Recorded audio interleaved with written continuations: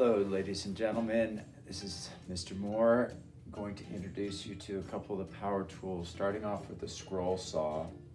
And we use the scroll saw quite a bit in the tech class for cutting wood to different shapes for our projects, from cars to walnut crackers and all kinds of other wood projects, especially useful for cutting curved lines. Let me introduce you to a couple of the scroll saws we have today. Pay attention also to that we can adjust the speed of the blade on the scroll saw to account for what type of material we're cutting into. For example, if we're cutting into wood, we're going to use the higher speeds on the blade. And if we're cutting into plastics, we want to slow the scroll saw blade way down so it prevents melting of that plastic. We have in the tech class actually 3 different models of scroll saw, and I'll introduce you to each one of them. And there's one, there's another, and probably the one that I'll start off with is the one that has most features attached to it. It has a light to actually illuminate your cutting area. It has a blower underneath this plastic lid. There's actually a little nozzle that blows air onto the area that you're cutting. And it has this hold down foot spring. So you can actually adjust the material underneath this hold down spring feature to hold it better while you're cutting it. So we'll explain how that works. Also, this lid, the safety guide, if you will, this little bonnet covers there, so if there's any splinters that break free, that gives you an extra little level of protection. Underneath this cutting, I'll call this deck area. I'll scoot around to the other side here. You can see that you simply turn this one on by turning the light button. When you turn this thing on, the blade starts moving. The further you turn it to the right, the faster the blade moves. So it's a simple on-off switch that way. Some of the other models we have actually are controlled by a foot pedal. So you'll want to pick and choose which variety, which model works best for you. There are a couple real basic safety rules we need to go over when using any of the power tools in the room here. Actually, one of my favorite scroll saws is this old Craftsman here. It's simple. It doesn't have the guard. The blower is over here. There's no light on it, but it's super easy to use. And the speed dial is up on top. One of the nice things about this one is it's controlled with a foot pedal. So you have both your hands free to hold on to your project while you control the speed of the blade with a foot pedal, which is pretty cool. The other ones, you have to reach up and turn the thing off if something goes wrong or the blade gets stuck on a project. So what I'm going to do is just show you one of the blades and parts of this saw and some safety things to consider. So this is a scroll saw blade, super thin, very sharp, but the main thing is to know that the only thing the scroll saw blade does is move straight up and down. Here it's fastened to the saw. The only thing it can do is press up and down, like the needle on a sewing machine. So it can't hurt you as long as you keep your hands away from the blade itself. We painted a red zone here as the cautionary kind of keep your fingers out of, or the no-fly zone, or where your fingers should be outside of this red area. So if you're holding your project coming in, hold it with 2 hands and keep your thumbs and fingers out of that red boundary zone and you'll be fine every time. Again, the blade can't jump out at you. It's going to stay in the same position, moving up and down only. All right, so I've already demonstrated how this thing turns on, and that's the floor pedal, the foot pedal on the floor. This blade should have a little bit of a tension to it, a tightness. So if you reach along the back edge where there's no teeth, it has a little bit of a guitar string sound to it. There's proper tension in the blade, and that's what you want. If the blade gets stressed or cracks, let me know about it, and we can replace that blade.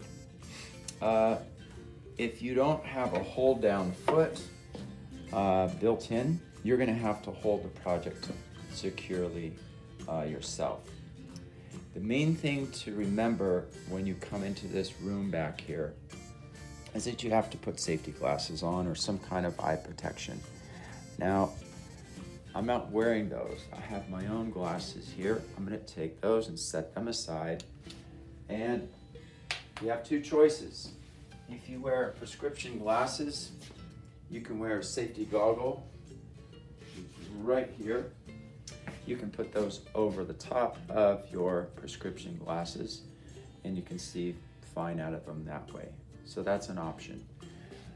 Otherwise, you can wear some of these, and I'll put these ones on just to protect my eyes. And everyone coming into this room needs to put a pair of eye protection on. Whether or not you're going to be using a tool, there could be something flying off of another machine next to you. We just have to be prepared for that. So I'm goggled up, and I want to show you how this thing works. There's a couple other safety tips you need to know before starting this machine. All long hair needs to be tied back. Mine is tied back. Sleeves, if you have a long sleeve t-shirt or sweatshirt, something like that, you need to roll up your sleeves or take that jacket off. You can't have any of these machines getting caught on your sleeves or hair. Gloves also are no-no. You don't want to, a lot of people are afraid of being cut by one of these blades, so they put a big bulky pair of leather gloves on, which we have on another module. And you don't want any of these power tools catching on a pair of gloves and or cutting through the glove into your finger where you think that your finger might not be. So no gloves on this. You just want to see your hands where they are in relationship to all the drill and saw blades. Okay, that's important. Cut away along lines. So plan out your project first. We're always cutting just outside of these lines, right above this, and I'll demonstrate that in just a minute. There's a proper way to handle these curved lines. And what I would do here, the saw blade is not very good at making right degree turns. So I'm going to go ahead and cut this off first and then proceed to cut this shape off the top afterwards. The blade can't make this sharp turn right there where I'm pointing to, so we're going to have to do two cuts on this object. Keep fingers out of the cut zone and clean up your scraps afterwards. We have on the back wall a variety of dustpans and little whisk brooms, so make good use of those things. Don't leave the mess for someone else to clean up. We have a little scrap tub over here off to the side. You just put your little scraps into just like that. Let's go and see a cutout properly done on this car project.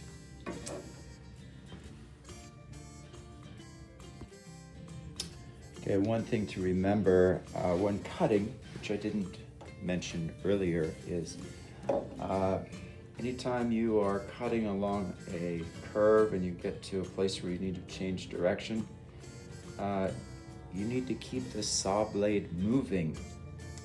Otherwise, it's going to bend this little thin blade and snap it.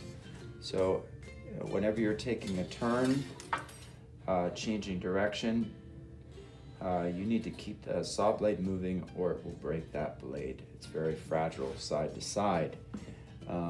So this could use a little sanding, which we'll get to later. It's still rough all the way around the edges. I'll demonstrate the belt sander to you a little bit on a different video segment. So there's the body of a car and the belt sander. So just to recap, make sure that you understand the machine that you're using before you get to it. You're going to need to wear a pair of safety glasses like these before you come into this room. You're going to need to understand where the power is and whether or not the machine is adjustable. In this case, the speed dial is up on top. Whether it has a hold down foot will determine whether or not you're having to put downward pressure on the piece of wood that you're cutting. And if you hear this rattling while you're cutting it, that means you're pushing too fast. The rule of thumb for all the power tools in here is you need to let the blade do the work instead of forcing the project into the machine. Let the machine do the work for you. So you shouldn't be forcing an object, whether it's plastic or wood, into this. Lights out. So just to finish off here, I'm going to grab my little handy dandy dustpan and a broom. Do a little